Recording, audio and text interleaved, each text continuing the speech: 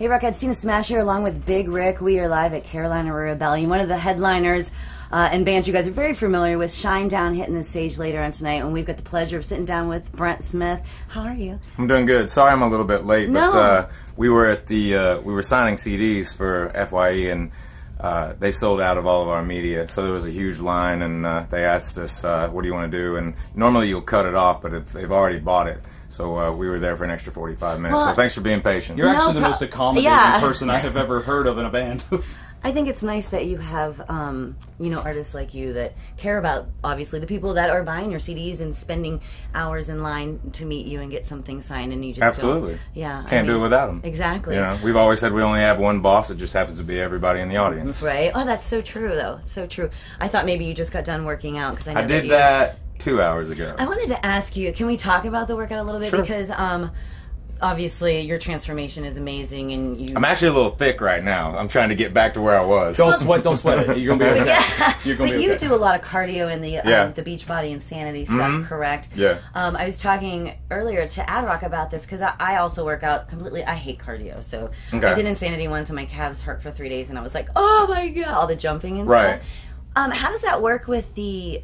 You never plateaued. You still do the same tapes over and over again? Like, honest to God, going back to 2012, I had found out about Sean T just as a trainer. Yeah. And then that's when the Insanity programs were just being released. So I got that in actually 2011, got about halfway and then stopped. But then I had gotten to a point where I'm 5'8", but I had gotten to 222 pounds. And it was one of those elements where I said, this isn't going to work for me. And it's definitely not going to work for the guys, because they had to come to me and be like, you got to do something.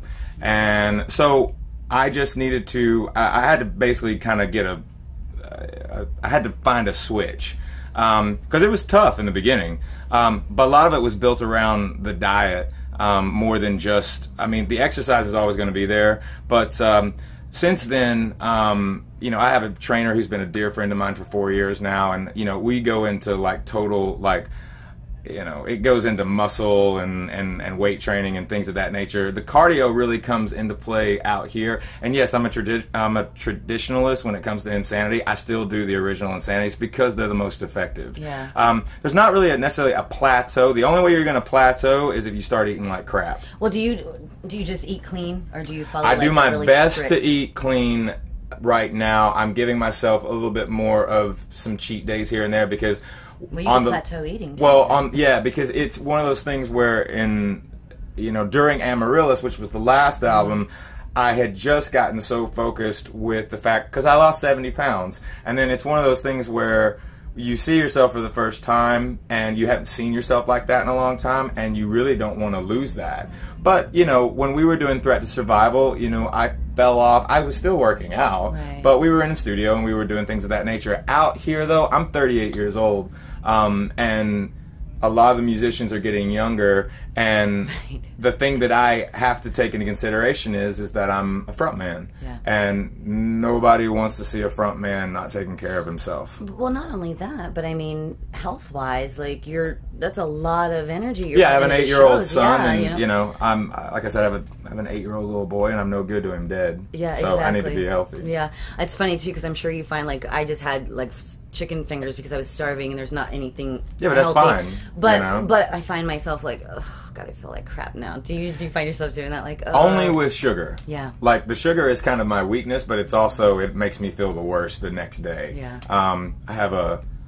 I guess I have a weakness for double stuffed Oreos. I actually think they're made with weakness ingredients wise. I think they make that. Yes. Mine is carbs. I'm Italian, and I love pasta. Oh, yeah. So do I. Yeah. I'm all about pasta. that too. So I'll eat pasta for breakfast. I'm like, let me get, if I want it, I'll eat it for breakfast. I'm Italian. We had to. Yeah. You had no choice. Yeah, really. So, well, I own a fitness studio here in North Carolina, but it's Aerial Arts. It's like Aerial Silks and Lyra and stuff like that. So, I love talking to people who do different types of work. Carrie King's wife does that too. Well, if you're ever back in North Carolina and you have some free time, we'll throw you on the silks, and I'll make you so. Oh, don't! I'm like, bring it on. Yeah, no, I always bring the bands through the studio when they come into town. Yeah. And every single one of them is like, oh my God, I can't play guitar tonight. Like, my arms hurt that bad. It's an intense workout. It really I'm sure it is. I'm sure it's built all around the core also. Yeah, that's the biggest thing that I've learned over the years with just getting more fit, that your core is like the number one thing. People don't know what your core is. That's your abs. It's made in the kitchen. Yeah, I have one gigantic ab. I went ahead and just made one. Yes, but it looks like it's a passionate ab. It is. It is passionate. This ab does a lot of things which people think it can't do. I can tell. I remember seeing you guys doing this for the first time, and I think it was in Pittsburgh on the Carnival Madness tour, and I actually saw it from a distance, and I thought maybe the crew was in trouble because it was a whole bunch of you doing it. And I thought he makes them do push-ups or something when they're bad. Yeah. That's what I actually thought the first time. Yeah, if you weren't watching a workout and you saw like a bunch of people doing push-ups, that's called the drop. So out here in this crew, as you're walking around, going about your day, working, doing your thing, if someone yells out "drop," you have no choice, and the person who yells it out counts it out, and also decides how many it is. So I'm gonna start doing that at work with you guys when you make me mad. I'm going to have to find a new station. So randomly, you could get dropped 30 push-ups. It could be 60 push-ups. It could be 5 push-ups. But if you get dropped and you're in the area, you got to drop. I saw that and I was like, what? I think they're bad. Like that was just weird. You know what I find though that's crazy too is like Matt from Trivium and I are good friends, and we like to grapple and do BJJ and stuff like that. And I'm starting to see more and more of the. You like to grapple? I do. Well, no, like I train cage fighting and boxing and stuff like that because I like to try different fitness things. But I find that a lot of musicians on the road tend to lean towards exercise more than partying, and I don't know if it's just a certain age once you and hit, older. Once you hit 30, what I mean? hangovers are a bitch. Oh, I know. Well, trust me, I know. Once you get 30. I'm almost 30. Yeah, you got about 4 years. Yeah. my thing too is just the simple fact that anyone that's followed anything about me over the years, I've been a drug addict, since I was 16. And an alcoholic and everything else. I'm not really an alcoholic. I'm more of a drunk because I never ever drink to have fun and socialize. Yeah. I drank when I did drink to fall down. Yeah. So it's one of those things where I don't, go into it with anybody and say that I'm sober. I don't do 12 steps or anything like that. I totally commend it. But it's just for me, over the years, as I've gotten clean, I've just always told people that I'm sober today. I don't know what I'll do tomorrow. So I have to kind of just live it one day at a time. Yeah, but that's just the way that I'm built. That's just the way I'm hardwired. Some people need to go to meetings. Some people turn to fitness. Some people turn to photography, like Nikki Sixx. Some people, you know what I mean. So everybody has their own. Their own thing. And one thing with me too is just I've lived in California for 6 years, and my son's 8 now, and I'm just missing him grow up. So I actually sold my house in California. And now I don't want to say I'm homeless, but I ain't got a house, so I just go back to Florida and be with with my son now, and it's kind of freeing to not have any because I'm single, and my little boy is the #1 thing in my life aside from Shinedown.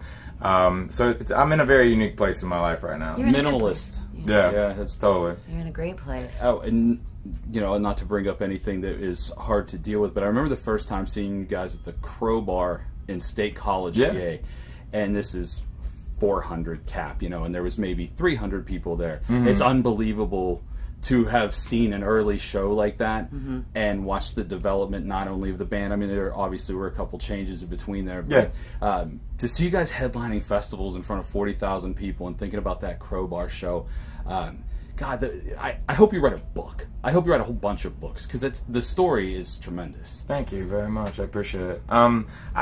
I have to be honest though. I really do have to give it to the audience because I remember, in the very, very beginning, we had this idea from a media standpoint that they were going to really, really love us, and that it was going to be, MTV and on the cover of Rolling Stone and Spin and all these different things, and it just didn't happen like that. But the one thing that has always been true to form from day one, and we're very, very lucky and very blessed by this, is that radio never turned their back on us, and everybody in radio actually got what the band was about. Well, thank you so much. That's very nice. We never hear that. No, but honestly, the band, the main two elements of why this band has a career is the radio, because you brought it to the people, and ultimately they'll decide whether you stay or you'll go. But they've they've spoken very loudly that they want us to stay. Well, cranking out hits doesn't hurt. Yeah. We do our best. You're a hit factory. We try. Yeah, that's one of the things that I will never. And I thought it was very classy. And I think people think something differently. I don't want to ruin the mystique of rock and roll, but it's very friendly atmosphere. There's not hookers and blow all over the place back here.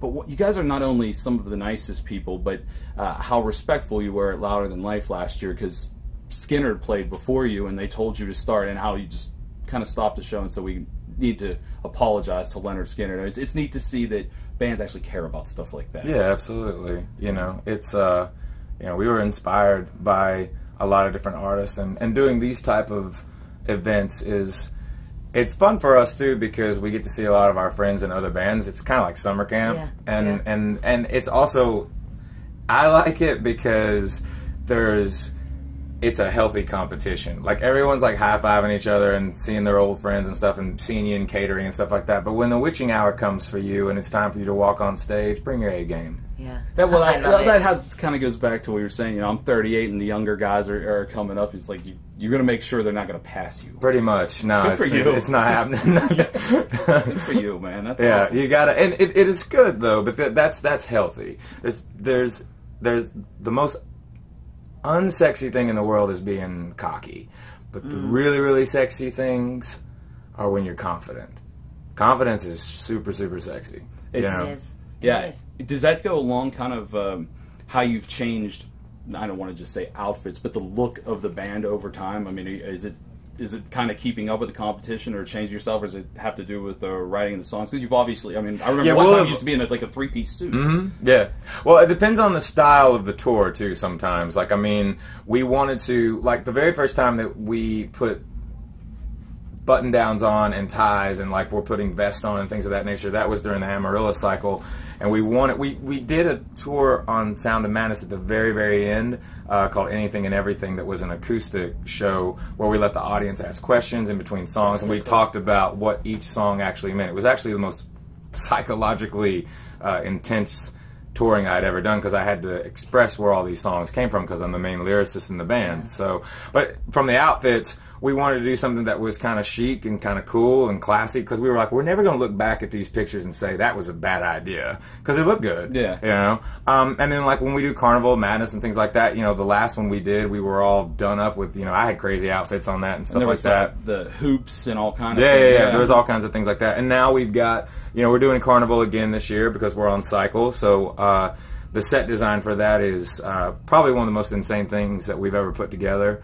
Do you get to input that? Absolutely. We're working with this your show, the Carnival? Carnival is, well, it's us, it's Hailstorm, it's Blackstone Cherry, and a band called Whiskey Myers, but we are the headliner. Yeah. With Five Finger Death Punch, we got together, and this is something that's been in the works for about a year. All the stuff that we're doing in the fall with Five Finger, that's like a year ago we started talking to them about that, and they started talking to us about it because we wanted to do it.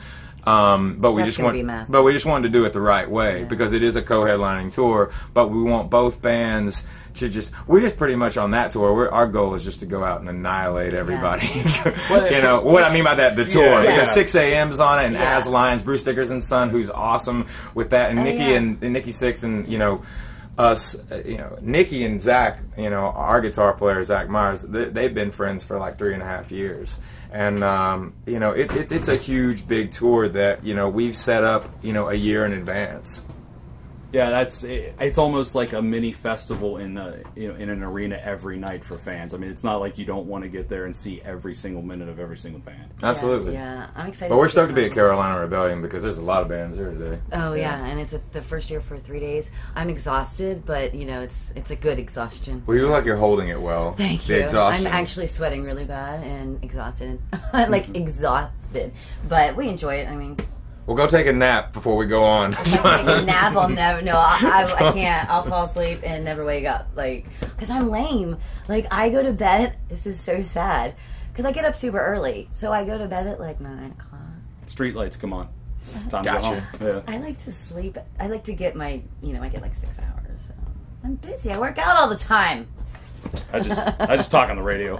It's all good. Yeah. It's great to see you again, man. You too. Thanks for having us.